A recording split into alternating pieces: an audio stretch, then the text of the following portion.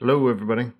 I was having problems with the shape yesterday, and the issue that I'm having is I need this to have a nice fluid transition for a render, and I'm getting a real bad kink right here where these two surfaces line up. So I had an idea last night. I'm not sure if it's going to work. There might be several edit points in this video while I go back and fix things, but I have an idea for how to make this just a little bit better. So what I've got set up here is on the back here, you can see I have one curve here that I use with my finger rail to get my the inside of the shank. Just use curve to view for that. And then I drew this curve on the C-plane and projected it onto this surface. And I drew it on the C-plane so I could make sure I hit these intersection marks right there and right there. And my idea was to do this, to generate a surface, trim it back, and then use blends to get where I want to go.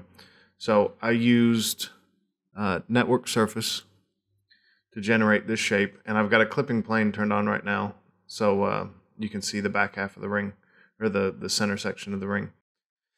But what I am going to do is jump into my right viewport and turn off my object snaps,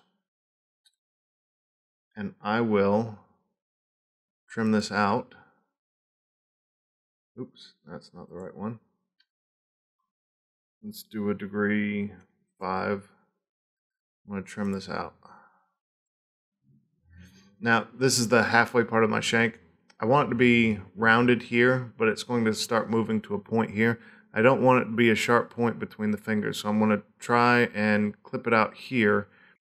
It'll be round here, it'll be sharp there. This will be the center point of where that transition takes place.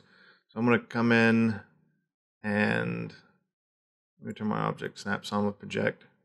Find the center point there. Why is it jumping?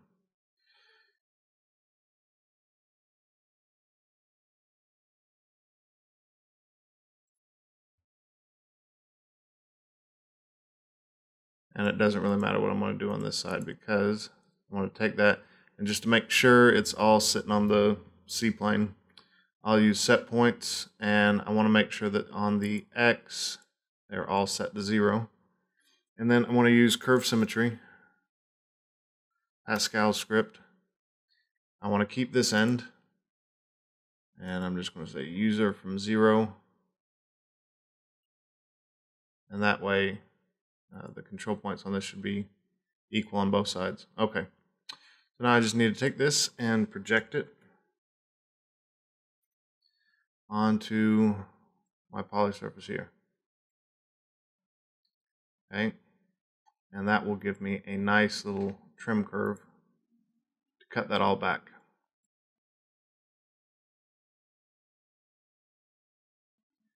All right, now the next thing I need to do is create a surface for it to join up to. So I'm going to come up here and just make a surface off of this, and I think the best thing to do would be to call subcurve and make sure copy's on so we don't delete the original. I want to go from there to there, and I'll mirror that to the other side as well. Okay, so I've got this little subcurve on both sides. I actually don't need to do it on both sides. I want to delete that other one. Grab that little piece of curve, and I want to say sweep 1.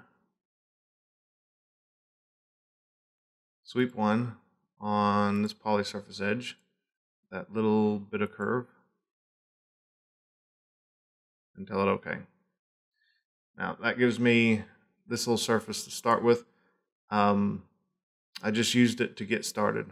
I'm going to rebuild it, and right now it's degree 3 in both directions with 4 points. That's actually good. I'll just start going with that. So I'm going to turn the points on, and I want these to follow this straight line. So I'm going to grab all these points and use set point along the X to all be right there. Oops. That did not work. Oh, project is on. Try that again. Set point along the X. I'll be right there. And I should have also set point on the Y direction as well. Okay.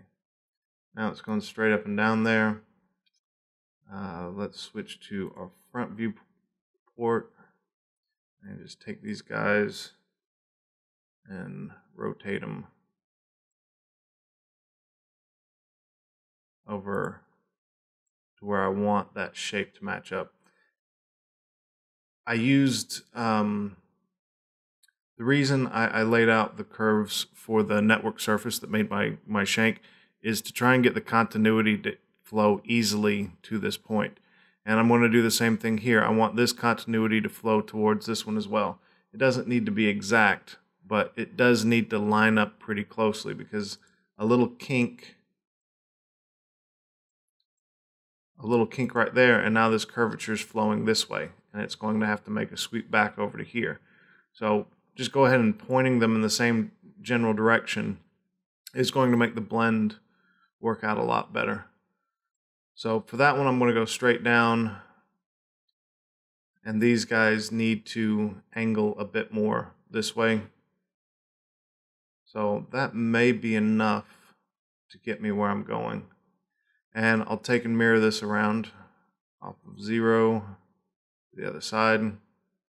I've got both, and I should have no problems joining those up because I use set point to move that edge, and that joins up okay.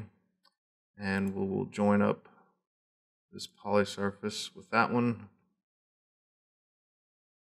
and that joins up okay. All right, so now let's try our blend surface here.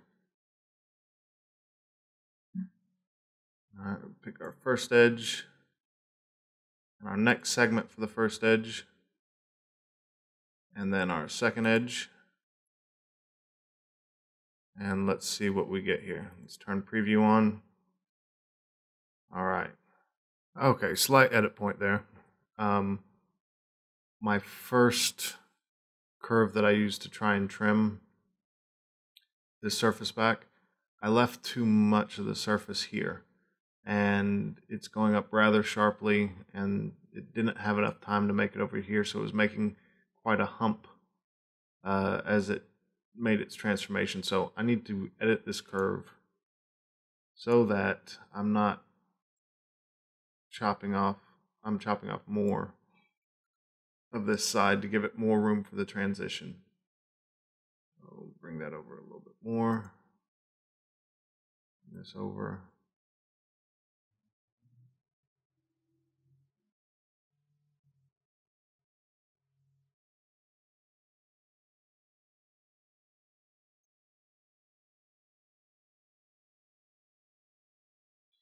You can see how it's fluid here, but it's got a kink here. That's where the ring shape starts to expand pretty quickly.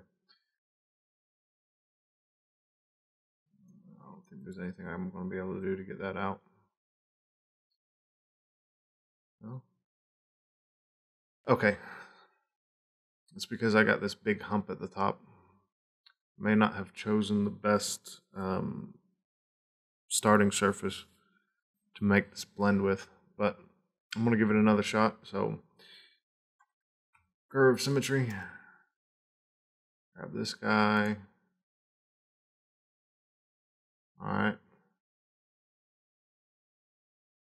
and that didn't update, so project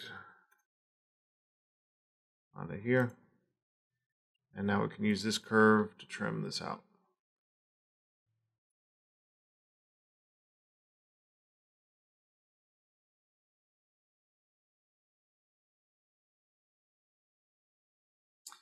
All right, attempt number 3.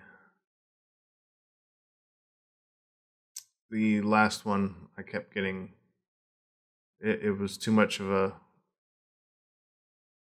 it actually inverted and made it concave right here, or a hull, as it reached this point. It didn't come down and gradually touch it, so I got rid of those surfaces. mirror that around, because now I'm going to try it with a different way. Extract an ISO curve out of here. And call extend. No boundary object. Type smooth to that point right there. All right, and now let's just do a network surface.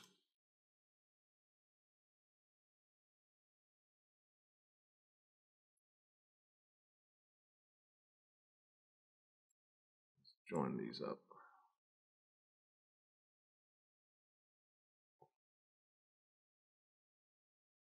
Do a network surface here. All right, and tell it we want curvature continuity on C and positional continuity on A. Get a preview of that.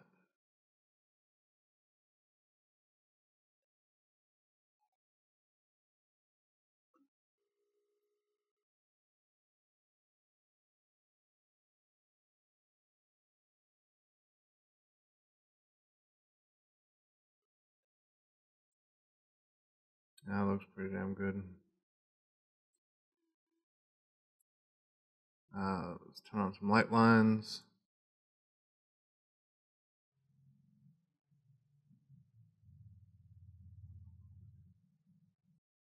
The only kink we have is right there at the point.